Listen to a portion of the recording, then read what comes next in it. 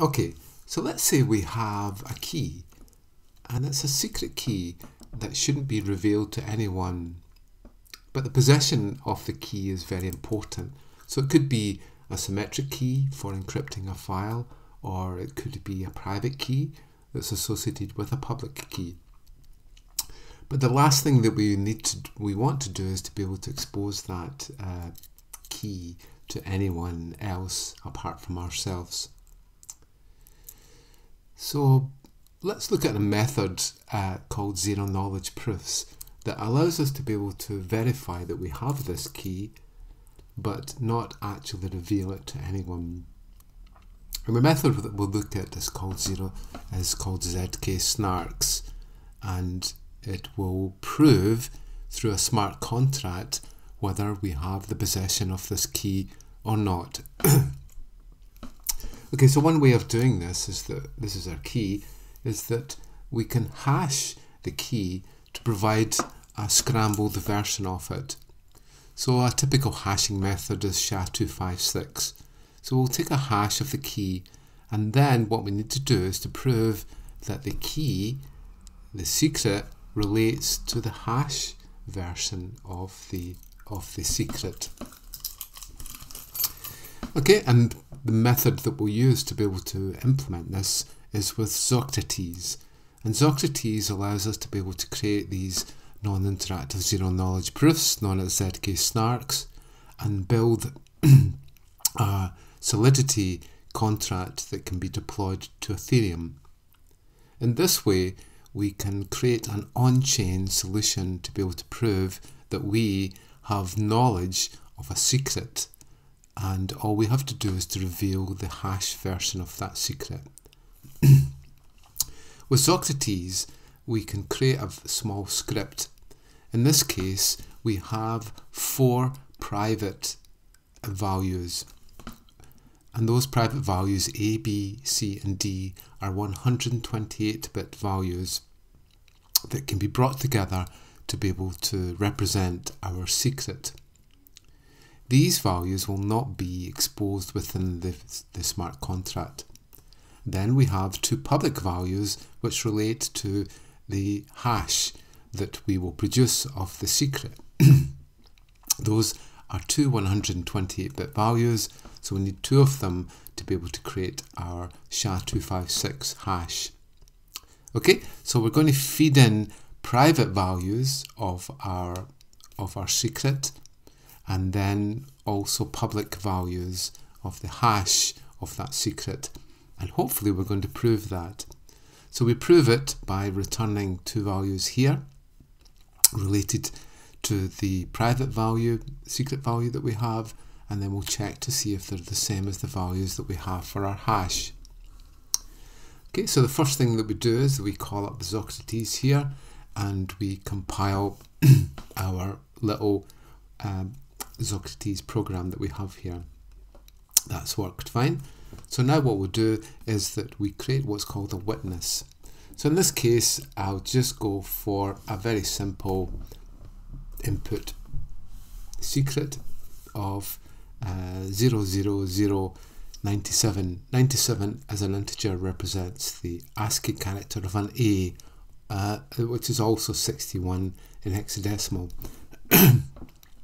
Now what we've got to do is to be able to work out the hash version of that data and split it up into 2 fields.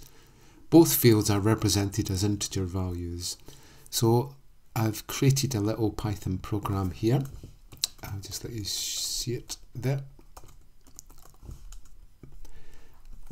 Okay, so this is our little Python program to be able to compute the hash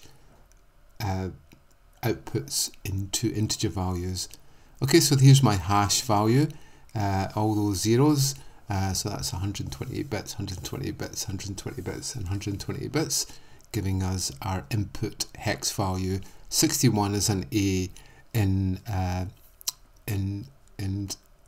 hexadecimal, and we're using a big endian format, so the most significant data goes at the end.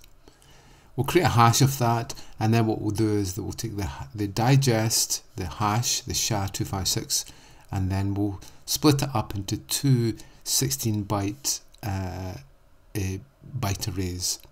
Then from there we'll convert the byte arrays back into integers in a big endian format to produce the two integer values that will produce our hash value. Okay, so let's try and run that to see what we get for this code. And the values we get are 4, 5, so on, and 8, 4, 4. Those values in hexadecimal are 22 and 33 there, if we want to recall them back again. Okay, so I've just made the note of them here. So for that input data, this is the two values that we have for our hash. So we'll just feed that in to make sure that we can create our witness. So that's fine there, and then we'll do in that one, and we'll just paste that in, and we'll just compute, and it's been successful.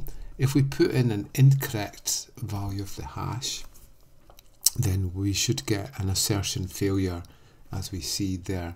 So let's actually try it to make sure that it's working again and everything's fine. Now what we need to do is we need to create what's called a proving key and a verification key. This takes a little bit of while, but it's a once only thing, and this will be used in the smart contracts to be able to create our zkSnarks. So we just let it run for a little minute and it gives us a little message to say it's going to take a while, but hopefully it'll get there quite soon. Okay, so just to tell you that I've got Ganache running here for my own private blockchain. So we'll deploy the smart contract once it's created onto Ganache and we'll be able to test it, hopefully. Okay, so it just takes a little minute to be able to get this to run. So remember what we're doing here is that we have a secret and we take a hash of that, and now what we want to do is to create a zero knowledge proof that proves that we know the secret. So that's fine, so that's the keys there, that's the format that they're in a JSON format. That's fine. So next what we'll do is we're going to generate the proof. So this will generate the zero knowledge proof that relates to the value of x, which is just an A value here, and that is related to the input or the output. This is the zero knowledge proof here. So what we'll do is we'll just copy that because we need to be able to take a copy of that for later. Okay, so the format of this is we have our input data here and we have our zero knowledge proof here. So these are the values which are hiding the secret values here. So just let me make that a little bit bigger so you can see it better. Okay, so there's the values there. We'll just get them back in a little minute to test. These are the input values, and these are the values that we'll need to be able to create our test. Okay, so there we go. We're going to export it as a Solidity contract, and this is a Solidity contract here. Okay, so you'll find there's verification keys and so on, and this is the whole contract. This is it reading in the two values here, and there's the reading in the proof that we've created. Okay, so this is the proof, and this is the input data, which is the two parts of the hash that relate to the hash of the secret. Okay, so let's go ahead and deploy this now. So I'm using the Solidity compiler here, and I'll just go ahead and compile it. Everything's fine. It's managed to compile that okay. So now what I'll do is I'll connect to my local blockchain.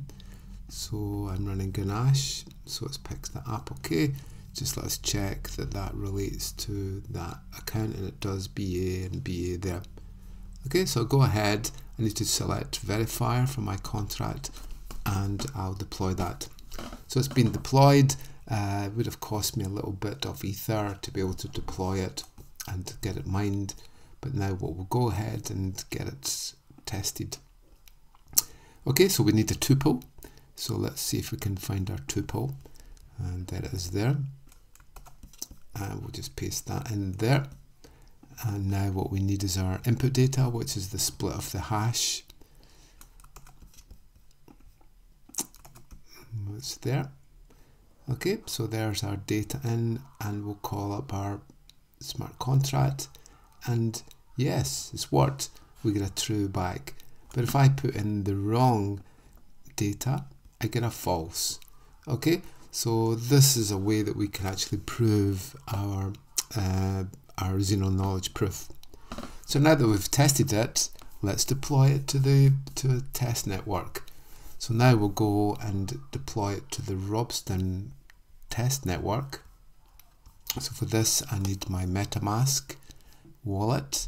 I'll confirm that, and then we'll go and deploy it onto the test network. So it takes a little minute to be able to get the miners to be able to pick up the smart contract, but they've done it. That's quite quick. So now we'll go and look our contract on the blockchain, and here it is here. Okay, so everything's fine. The first thing that we do is that we'll be able to verify the contract. So this is the code here if you're interested, the bytecode, and you can have a look at the opcode if you want there. But we'll go ahead and we'll verify it. So I think we use 0.87 for the compiler, and we'll go for an MIT license, and that's fine. So now what I need to do is to be able to go back here, and I need to copy the Solidity code into there, and I'll just check that's the right code. Yeah, all looks good. So now what we can do is to then, I'm not a robot, and then we'll go ahead and hopefully, fingers crossed, it will be successful, because what it does is it compiles the code that we've pasted here and checks it against the code which was submitted, and it works. Okay, so we've now got a smart contract there for verifier. That's great. So we'll go back to our smart contract, and now we'll test it. Okay, so here we go. So we'll go back here as we did before, and we'll paste that tuple in for our proof, and then we'll get our hash that's split into 2. Okay, and then we'll paste that in there, and then fingers crossed, yes, it's worked. So we can see our smart contract is working very well here. If I now put the wrong query in, then I get a false then. Okay, so that shows the zero knowledge proof. So the great thing with this is that we can do a lot off-chain, and then when we want to verify something, we can actually do a zero knowledge proof within our smart contract in Ethereum. Okay, thank you.